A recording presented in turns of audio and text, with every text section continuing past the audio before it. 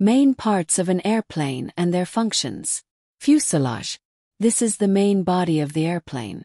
It holds the cockpit, passengers, cargo, and connects all the other parts together. Wings. The wings generate lift, which is what keeps the airplane in the air. They're shaped to push air down and lift the plane up. Most also have flaps and ailerons to help with control. Empennage, tail section. This includes horizontal stabilizer. Keeps the plane level front to back, controls pitch. Vertical stabilizer.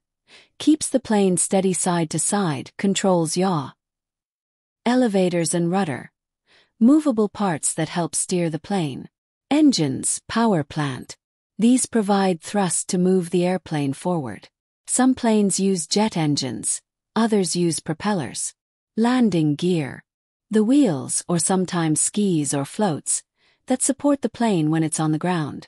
They retract during flight to reduce drag. Control surfaces.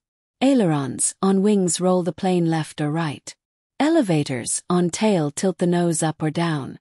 Rudder, on tail turn the nose left or right. Flaps and spoilers. Help slow down or increase lift during takeoff and landing.